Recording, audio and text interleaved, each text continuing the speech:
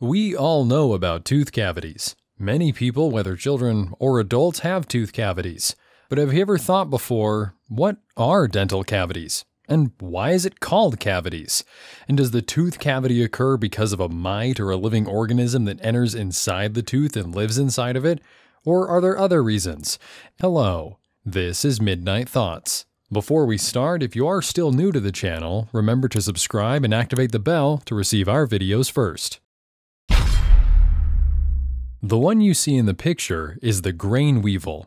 It's a small creature, its length is only 6 millimeters. Following the beetles or the Cleopatra class, we can see them in the old flour, the wheat or corn. And it also appears in the dry food when it's kept for a long time. The weevil is a herbivore that lives on herbs and plants, and it's found in nature in more than 60,000 species. Thankfully, this weevil is unrelated to the tooth cavities. It's not even remotely true. When we say there's a person with tooth decay, we don't mean that this weevil or one of its relatives enters the tooth, lives inside of it, and causes problems. The link between them is that the cavities, in the two cases, means rot, corruption, or decomposition. And this is an accurate description of the decayed teeth. Still, at the end of the day, it's only just a metaphorical description.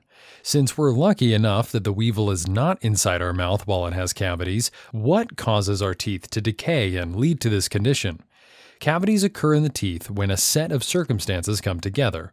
Yes, it has nothing to do with the weevil, as we explained, but it doesn't mean that there aren't living and tiny organisms inside the teeth that help in tooth decay.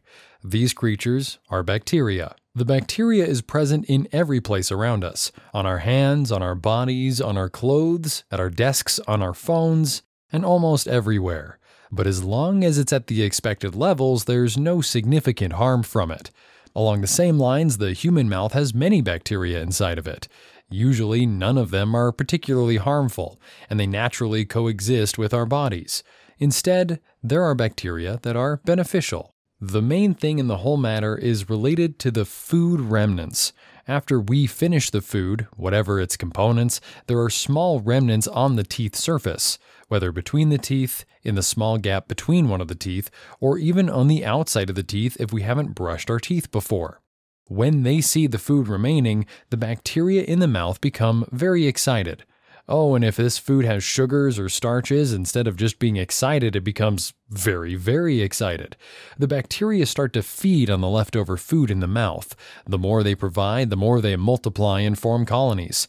And not only that, they secrete a specific type of acid that dissolves the hard outer layer that protects the teeth, which is called the enamel. These acids form holes and openings in the enamel, and therefore the bacteria penetrate a new part of the teeth and form more colonies. The same process is repeated over and over again. Bacteria always multiply in places out of reach, meaning under the molars, around deep fissures, or in a far corner of the mouth. What's important is in the areas that are difficult to reach, and therefore difficult to clean. A non-stop brain. This scenario we talked about can happen to anyone at any age. Yes, the rate of occurrence varies from one person to another. This means, for example, that children's teeth get more cavities than adults, and people who eat a lot of sugar and carbohydrates have more cavities in their teeth than those who eat a healthy and balanced diet. Those who have dry mouth suffer from tooth decay more than those who don't have it. However, this whole process happens to everyone. As a matter of fact, it's currently occurring on your teeth right now. Doctors say that within 20 minutes of eating food, the bacteria and their pathogens start getting to work, feeding on the food remnants and multiplying. But as we said, their rate varies from person to person. One of the essential things to understand is that tooth decay is basically degrees or stages. For example, there's a type of cavities called superficial cavities or initial cavities. This is one of the most famous cavities ever. Many people have it, and it's basically black lines and the superficial cavities in the teeth. This type of cavities is classified as the least dangerous for two reasons. First of all, it's quickly discovered. If someone opens his mouth and looks in the mirror, he'll notice it quickly. And the second reason is that the cavity's material is away from the nerves, so the bacteria has a long way to go to reach the nerves because it's separated from the nerves by two complete layers, the enamel layer and the dentin layer. By the way, just because we say that this type is less dangerous does not mean that we say it's okay. We have initial cavities and that's that, no problem. We mean that it's quickly discovered and treated in the early stages. But any cavities, no matter how simple, if it persists for an extended period without being taken care of, will turn into a severe type and will spread to other teeth too. The second type is interfacial cavities, and from its name, it's clear what it does. Cavities are present between the teeth or the molars and are considered the most dangerous cavities ever. First, because this area is hidden and we don't quickly notice it. Second, because when the cavities occur, they occur in 2 molars, not just 1. This means that the problem has doubled. Then we come to the next type, which is gingival cavities. This type occurs in the part that touches the gums, whether in the front teeth or even the back molars. And this type of cavity appears in people who drink soft drinks excessively. And this type is between easy and difficult. It's easily observed because it's in the front of the mouth, however, its treatment is slightly tricky. This is because the cavity in this area is close to the tooth nerve. Also, the filling could be stronger when the doctors fill this area. Let's ask a question. If I have superficial cavities, can they disappear when I brush my teeth well? Some people think that if they brush their teeth regularly, they will eliminate cavities. But of course, this is not true. Toothbrushing and oral care are preventative measures, not treatments for cavities. This means that we should do it before we get cavities. But even if it happens and our teeth get cavities, we should immediately go to a dentist, and he will do what needs to be done. He will clean the area of decay with the devices he has and remove the entire part that got affected, and then he'll put in some compensatory fillings. The only case where the toothbrush and the toothpaste can be beneficial with the cavities is if we happen to catch the cavities in its early days, before any decomposition, pits, or cavities occur. But as soon as cavities occur, there is no solution other than going to the doctor. Eventually, let us offer some advice. And again, this is advice for those who want to protect their teeth and not lead to any cavities. The one who has cavities already needs to visit the dentist. First of all, we should brush our teeth well every day with the toothbrush, and floss to remove food remnants from between the teeth and the molars. Dental floss can reach places that a brush can't go. We can also use mouthwash or a dental rinse. And one more important thing is to scrub our tongue.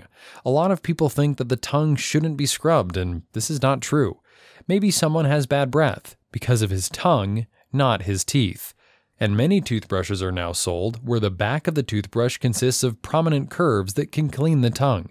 And when we brush our teeth, it shouldn't be rapid. We shouldn't do it in 1 or 2 strokes and then rinse our mouth. We should brush our teeth for 2 to 3 minutes. And when we come to touch, we brush from top to bottom and right to left. On the inside of the molars, on the outside of the molars, on the inside of the teeth and on the outside of the teeth, and everything. That way, we're not leaving any part not exposed to brushing, because if there is an inevitable part that we don't wash and are accustomed to not flushing it, there will always be problems. Speaking of toothbrushes, the Siwak is excellent for cleaning, especially since it's natural and there are no chemicals such as toothpaste, and it keeps the mouth smell very pleasant. The second piece of advice is food. As we explained, sugars and starches are the foods that cause the most problems. That's why we should try as much as possible not to increase their intake, and if we want to eat them, we should eat them with another meal full of other stuff. I mean, if we want to eat jam, we won't go and make a jam sandwich with white bread and that's it. Put the jam in a complete meal with cheese, cucumber, fruits, salad, etc. That's to prevent the saliva and the inner environment of the mouth from turning acidic due to the sugars. However, eating a variety of foods itself cleanses the mouth. For example, suppose there's a jam residue and you eat a cucumber. In that case, the cucumber will automatically clean up the jam in the mouth. Of course, reducing acidic foods such as Pepsi, cola, manufactured juices, and all that is essential. Those things cause tooth erosion without any bacteria. This is because it brings its acids home. There's no need for you to do anything. Finally, have your teeth checked by the doctor from time to time. Just because your teeth are not hurting right now does not mean that there's no decay. And if there are any hidden cavities, treat them in the early stages before they reach the nerves and annoy you. And finally, we ask God for wellness for us and you. Here, we are done now. Who's reached this far? For all who reach this point, you are the best. Give us a like before you leave to know how many people have reached the end. And don't forget, if a question comes to your mind in the middle of the night that confuses you, write it for us in the video's comments so we can answer it for you. Most of the episodes we make now are taken from the comments. Bye.